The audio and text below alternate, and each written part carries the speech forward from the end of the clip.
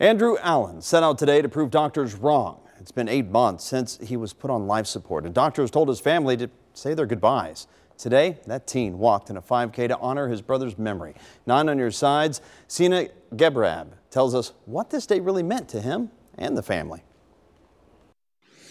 One of the greatest moments in my life to watch this moment. 8 months ago, Andrew Allen's family didn't think he'd live to see this day, let alone walk it. Every step he takes hurts him. He doesn't complain, he doesn't care, he's just about pushing on and moving on. Today, he pushed through the pain of each step. To honor my brother, Brody, I think he's really proud of me. I can prove them wrong, and I did. Just 11 days before Andrew's accident last November, his family lost Andrew's brother, 2-year-old Brody, to brain cancer.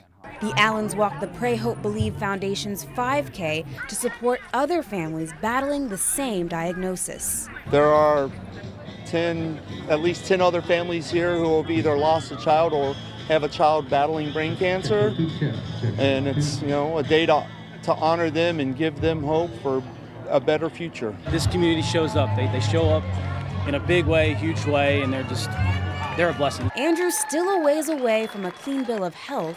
He's still got some issues to work through. He's got a long recovery, but today's a step, and goodness, what a huge step.